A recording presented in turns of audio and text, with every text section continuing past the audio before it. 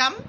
இன்னைக்கு நம்ம corporate accounting subjectல alteration of share capital and internal reconstruction chapterல ஒரு problem போட்டு பார்க்க போறோம். ஏற்கனவே நம்ம previous classesல alteration of share capital ஓட meaning அதுக்குரிய journal entries, internal reconstruction ஓட meaning அதுக்குரிய journal entries discuss பண்ணியிருக்கோம். கண்டிப்பா அந்த வீடியோஸை மிஸ் பண்ணாம பாருங்க. அப்பதான் இன்னைக்கு நடத்தக்கூடிய ப்ராப்ளம் உங்களுக்கு தெளிவா புரியும். உங்களுக்காக அந்த வீடியோஸ்க்கான லிங்கை நான் டிஸ்கிரிப்ஷன் பாக்ஸில் கொடுத்துருக்கேன். இன்னைக்கு நம்ம என்ன தெரிஞ்சுக்க போகிறோம் அப்படின்னு பார்த்தீங்கன்னா, கேபிட்டல் ரிடக்ஷன் அக்கௌண்ட்டில் இருக்கக்கூடிய அமௌண்ட்டை நம்ம எந்தெந்த விஷயத்தை ரைட் ஆஃப் பண்ணுறதுக்கு யூஸ் பண்ணுறோம் அப்படின்ற ஜேர்னல் என்ட்ரிஸ் எழுத போகிறோம். ப்ராப்ளம் போட்டு பார்க்கலாம். ப்ராப்ளம் போட்டு பார்க்குறதுக்கு முந்தி நம்ம ப்ராப்ளத்தில் என்னென்ன இன்ஃபர்மேஷன்ஸ் கொடுத்துருக்காங்க அப்படின்றத ரீட் பண்ணி தெரிஞ்சுக்கலாம். ABC Company Limited passed resolution and got court permission for the reduction of its share capital by rupees 5 lakhs for the purpose of mentioned as under.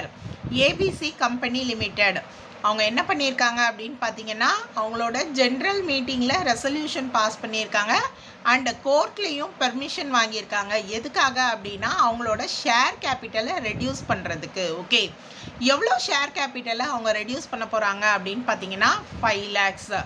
கேபிட்டலை reduce பண்ணுறாங்க இல்லையா, அந்த அமௌண்ட்டை அவங்க எந்த அக்கௌண்ட்டுக்கு ட்ரான்ஸ்ஃபர் பண்ணியிருக்காங்கன்னு நம்ம டிஸ்கஸ் பண்ணியிருக்கோம், கேபிட்டல் ரிடக்ஷன் அக்கௌண்ட்டு. ஸோ இந்த கேபிட்டல் ரிடக்ஷன் அக்கௌண்ட்டை அவங்க என்னென்ன பர்பஸஸ்க்காக யூஸ் பண்ணுறாங்க அப்படின்ற இன்ஃபர்மேஷனை நமக்கு ஃபஸ்ட்டு கொடுத்துருக்காங்க. To right of the debit balances of P&L account of rupees 2,10,000. P&L account debit சைடில், அதாவது அசட் சைடில் இருக்கக்கூடிய லாஸை வந்து ரைட் ஆஃப் பண்ணுறதுக்கு அந்த அமௌண்ட்டை யூஸ் பண்ண போகிறாங்க. To reduce the value of plant and machinery by rupees 90,000 and goodwill by rupees 40,000. Plant and machinery, goodwill இதோட வேல்யூ என்ன பண்ண போகிறாங்க, ரைட் ஆஃப் பண்ண போகிறாங்க, ரெடியூஸ் பண்ண போகிறாங்க. அதுக்கு அந்த அமௌண்ட்டை யூஸ் பண்ண போகிறாங்க. To reduce the value of investments by 80,000. Okay, so இப்போ அடுத்த இன்ஃபர்மேஷன் என்ன கொடுத்துருக்காங்க அப்படின்னு பார்த்தீங்கன்னா, இந்த ரிடக்ஷன் என்னென்ன மெத்தடில் நடந்திருக்கு, அந்த அமௌண்ட்டை எப்படி யூஸ் பண்ண போகிறாங்கன்ற இன்ஃபர்மேஷன் ஃபஸ்ட்டு கொடுத்துட்டாங்க. ரிடக்ஷன் எந்த மாதிரி பண்ணியிருக்காங்க, இன்டர்னல் ரீகன்ஸ்ட்ரக்ஷன், அதை தெரிஞ்சுக்கலாம். The reduction was made by converting 50,000 preference shares of rupees 20 each fully paid to the same number of preference shares of rupees 15 each fully paid, and by converting 50,000 equity shares of rupees 20 each on which rupees 15 is paid up into 50,000 equity shares of rupees 10 each fully paid up. Okay, இப்போ அவங்களோட share கேபிட்டலை எந்த மாதிரி reduce பண்ணியிருக்காங்க அப்படின்ற information நம்ம தெரிஞ்சுக்கலாம். First information பாருங்கள். Preference shares of rupees 20 each fully paid, அதை எப்படி கன்வெர்ட் பண்ண போகிறாங்க அப்படின்னு பார்த்தீங்கன்னா, preference shares of rupees 15 each. So இங்கே பார்த்தீங்கன்னா face value of the preference shares வந்து கன்வெர்ட் பண்ணியிருக்காங்க. ஆனால் நம்பர் ஆஃப் ப்ரிஃபரன்ஸ் ஷேர்ஸ் அதே தான் இருக்க போகுது. ஓகே, அடுத்த கன்வர்ஷன் என்ன அப்படின்னு பார்த்தீங்கன்னா, ஈக்விட்டி ஷேர்ஸை கன்வெர்ட் பண்ணுறாங்க, ரெடியூஸ் பண்ணுறாங்க. Okay, 50,000 equity shares of rupees 20 each on which rupees 15 is paid up. கம்பெனியில் ஏற்கனவே இருக்கக்கூடிய number of equity shares 50,000. Okay, அதோட ஃபேஸ் வேல்யூ rupees 20. அந்த 20 rupeesல இது வரைக்கும் ஷேர் ஹோல்டர்ஸ் rupees 15 பே பண்ணியிருக்காங்க. ஓகே, இப்போ இதில் என்ன பண்ண போகிறாங்க அப்படின்னு பார்த்தீங்கன்னா, 50,000 equity shares of rupees 10 each fully paid up அப்படின்னு கன்வெர்ட் பண்ண போகிறாங்க. இப்போ பார்த்தீங்கன்னா இங்கே பெய்ட் அப் வேல்யூ தான் மாறப்போகுது. ஓகே, ஏற்கனவே 15 பெய்ட் அப், 10 rupees fully paid up அப்படின்னு கன்வெர்ட் பண்ண போகிறாங்க. இது செகண்ட் சிச்சுவேஷன். ஓகே, இப்போ நம்ம ஏற்கனவே இதுக்குரிய ஜேர்னல் என்ட்ரிஸ் எல்லாம் ப்ரீவியஸ் கிளாஸஸில் டிஸ்கஸ் பண்ணியிருக்கோம். அந்த ஜேர்னல் என்ட்ரிஸை நம்ம ஒரு முறை ஞாபகப்படுத்திட்டு அதுக்கப்புறமா நம்ம இந்த ப்ராப்ளம்க்கு ஆன்சர் போடலாம். ஓகே, இந்த ப்ராப்ளமில் பார்த்தீங்கன்னா உங்களுக்கு ஃபஸ்ட்டு இன்ஃபர்மேஷன் இந்த கேபிட்டல் ரிடக்ஷன் அமௌண்ட்டை எதுக்காக யூஸ் பண்ணியிருக்காங்கன்னு கொடுத்துருக்காங்க. ஆக்சுவலாக நம்ம இந்த கேபிட்டல் ரிடக்ஷன் அமௌண்ட்டை யூஸ் பண்ணுற என்ட்ரி கடைசியாக தான் எழுதணும் இல்லையா. அப்போது ஃபஸ்ட்டு நம்ம எதுக்கு ஜேர்னல் என்ட்ரி எழுதணும் அப்படின்னு பார்த்தீங்கன்னா இந்த கேபிட்டல் ரிடக்ஷனுக்கு, அதாவது கம்பெனி ஷேர் கேபிட்டலை ரெடியூஸ் பண்ணுறாங்க இல்லையா, அதுக்கு ஜேர்னல் என்ட்ரி எழுதணும். அதில் கேபிட்டல் ரிடக்ஷனில் என்ன அமௌண்ட் இருக்கோ அதை நம்ம இங்கே ரைட் ஆஃப் பண்ணுறதுக்கு யூஸ் பண்ணணும். ஓகே, இப்போ ஃபஸ்ட்டு என்ட்ரி என்ன அப்படின்னு பார்த்தீங்கன்னா அவங்க ப்ரிஃபரன்ஸ் ஷேர்ஸை வந்து கன்வெர்ட் பண்ணுறாங்க. 20 each fully paid, face value 20 rupees. எல்லாருமே என்ன பண்ணிட்டாங்க, ஃபுல் அமௌண்ட் பே பண்ணிட்டாங்க. அதை எப்படி கன்வெர்ட் பண்ண போகிறாங்கன்னா ₹15 ஈச் ஃபுல்லி பெய்டு. அப்போ இங்கே ஃபேஸ் வேல்யூ சேஞ்ச் ஆகுது. ஓகேவா, அப்போது ஃபேஸ் வேல்யூ சேஞ்ச் ஆச்சு அப்படின்னா நம்ம என்ன ஜேர்னல் என்ட்ரி எழுதணும், ஒரு முறை ஞாபகப்படுத்திக்கோங்க. ஓல்டு ஷேர் கேபிட்டல் அக்கௌண்ட்டை டெபிட் பண்ணணும், நியூ ஷேர் கேபிட்டல் அக்கௌண்ட்டை நம்ம கிரெடிட் பண்ணணும். ஓகே, இப்போ ஓல்டு கேபிட்டல் ரெடியூஸ் ஆகுது இல்லையா, எவ்வளோ ரெடியூஸ் ஆகுதோ இந்த டிஃப்ரென்ஸ் அமௌண்ட்டை நம்ம கேபிட்டல் ரிடக்ஷன் அக்கௌண்ட்டுக்கு என்ன பண்ணுவோம், ட்ரான்ஸ்ஃபர் பண்ணுவோம். ஓகே, இப்போ நம்ம இந்த ஃபஸ்ட்டு சிச்சுவேஷனுக்கு ப்ராப்ளமில் இருக்குது இல்லையா, ப்ரிஃபரன்ஸ் ஷேர்ஸை கன்வெர்ட் பண்ணுறாங்கல்ல, அதுக்கு ஜேர்னல் என்ட்ரி எழுதிடலாம். ஓல்டு ஷேர் கேபிட்டல் என்ன டைப் நமக்கு ப்ராப்ளம்லன்னு பார்த்தீங்கன்னா ப்ரிஃபரன்ஸ் ஷேர்ஸ் இல்லையா.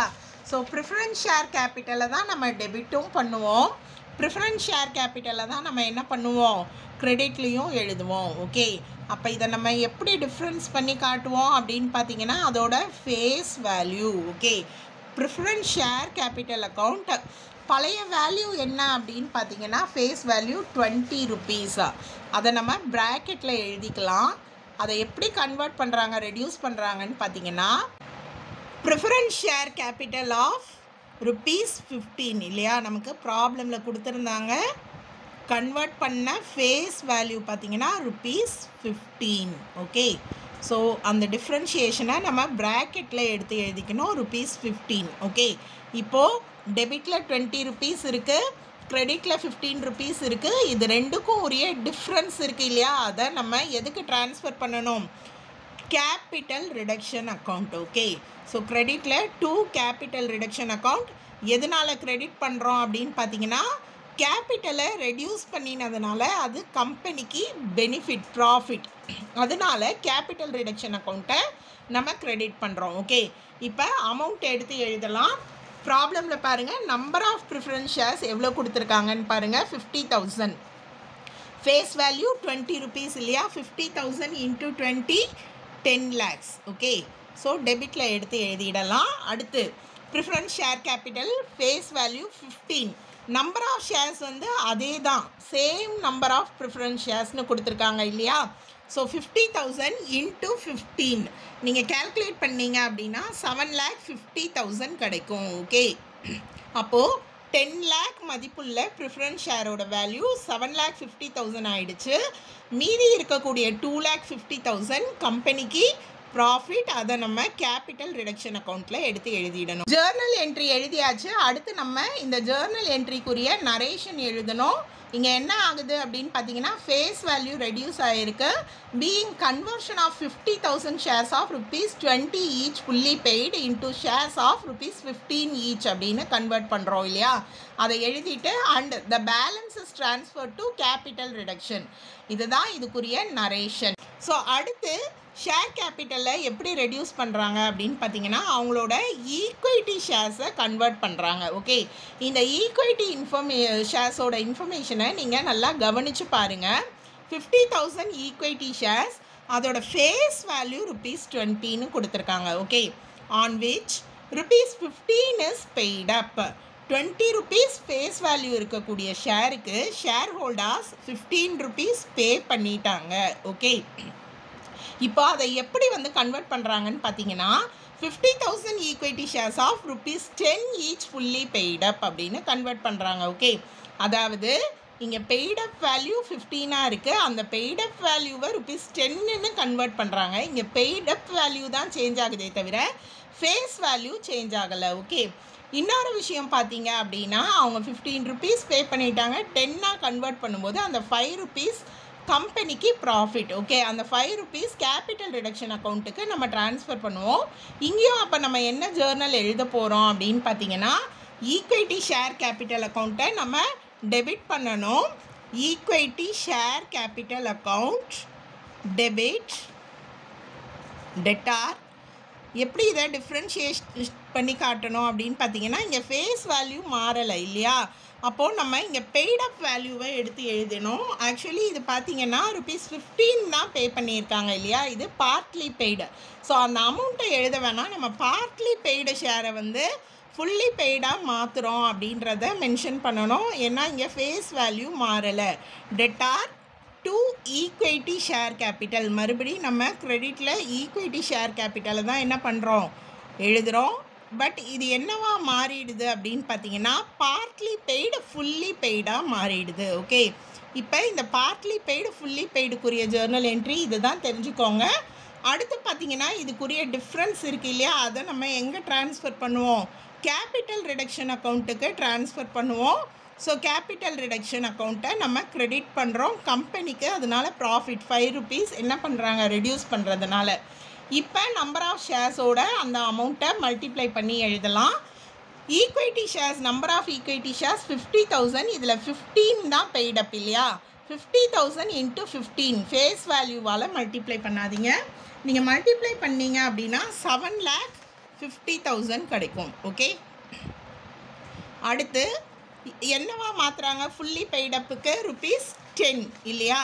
ஸோ அதே நம்பர் ஆஃப் ஷேர்ஸ் தான், நம்பர் ஆஃப் ஷேர்ஸில் எதுவும் சேஞ்சஸ் கிடையாது. 50,000 × 10 மல்டிப்ளை பண்ணால் நமக்கு 5 lakh கிடைக்கும். ஓகே, இப்போது இது ரெண்டுக்கும் உரிய டிஃப்ரென்ஸ் இருக்குது இல்லையா, 2,50,000. அதுதான் இப்போ கேபிட்டல் ரிடக்ஷன் அக்கௌண்ட்டில் நம்ம எடுத்து எழுதணும். ஓகே, இது எழுதினதுக்கப்புறம் நம்ம இதுக்குரிய நரேஷன் எழுதிடணும். என்ன நரேஷன் அப்படின்னு பார்த்தீங்கன்னா being conversion of partly paid shares into fully paid shares அப்படின்னு நம்ம எழுதணும். ஓகே, நீங்கள் கொஷினை தெளிவாக ரீட் பண்ணி என்ன அப்படின்றத அண்டர்ஸ்டாண்ட் பண்ணிக்கோங்க. ஃபேஸ் வேல்யூவை கம்மி பண்ணுறாங்களா, இல்லை பார்ட்லி பெய்டு ஃபுல்லி பெய்டு இருக்குது, இல்லைனா ஃபுல்லி பெய்டை ரெடியூஸ் பண்ணுறதும் இருக்குது. அந்த சுச்சுவேஷனுக்கு வேறு ஜேர்னல் என்ட்ரி இருக்கும்.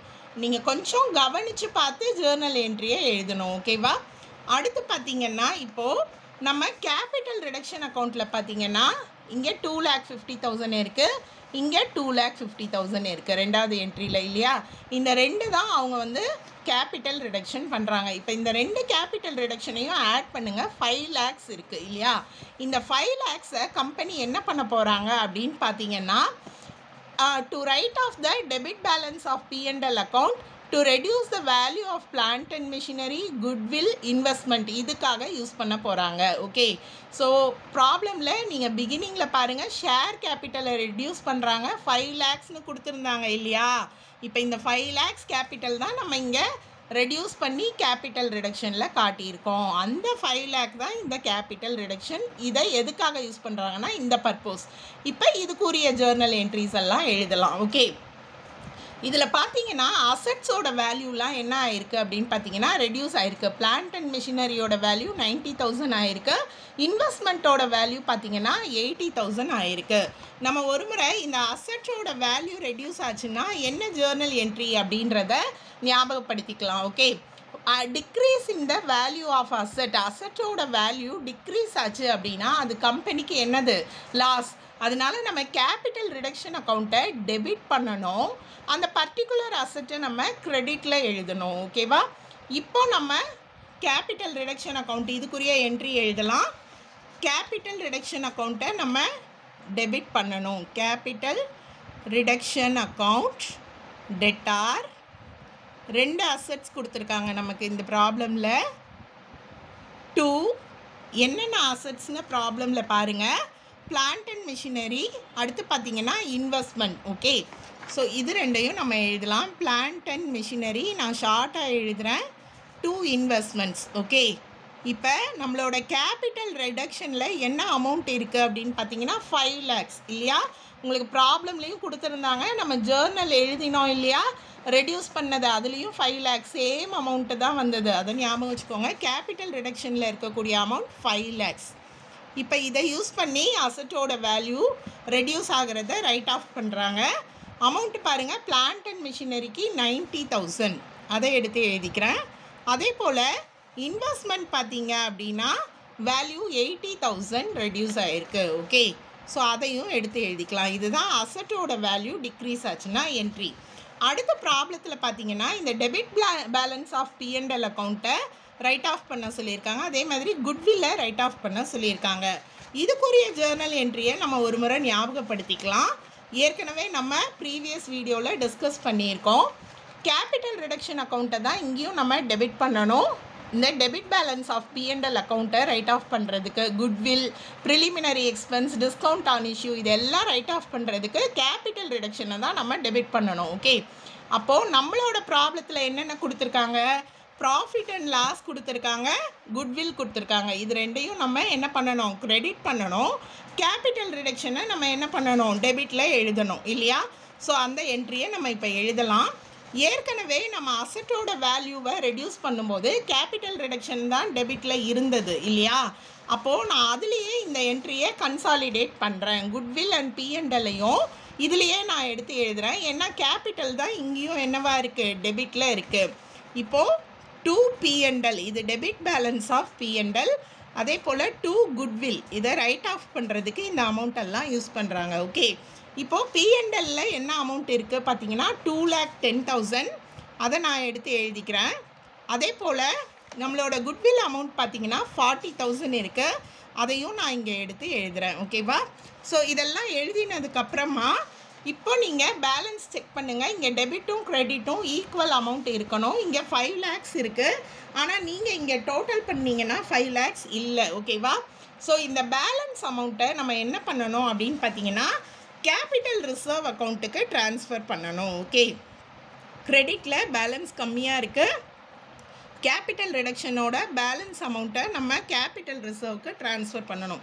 இதை டோட்டல் பண்ணி நீங்கள் 5 lakhல மைனஸ் பண்ணிங்கன்னா பேலன்ஸ் 80,000. ஓகே, ஸோ இப்போ கேபிட்டல் ரிடக்ஷன் அக்கௌண்ட்டில் அசட்டோட வேல்யூ ரெடியூஸ் ஆனதை எழுதிட்டோம். P&L குட்வில் ரைட் ஆஃப் பண்ணிட்டோம். ஓகேவா? அதை நம்ம நரேஷனில் எடுத்து எழுதணும். பீயிங் லாஸஸ் ரைட் ஆஃப், இது லாஸஸ்ன்றது இந்த P&L. Asset return down, அசட்டோட value கம்மியாக இருக்குது இல்லையா? அதே மாதிரி குட்வில் ரைட் ஆஃப் பண்ணியிருக்கோம். மீதி இருக்கிறத நம்ம கேபிட்டல் ரிடக்ஷன் அக்கௌண்ட்க்கு ட்ரான்ஸ்ஃபர் பண்ணியிருக்கோம்.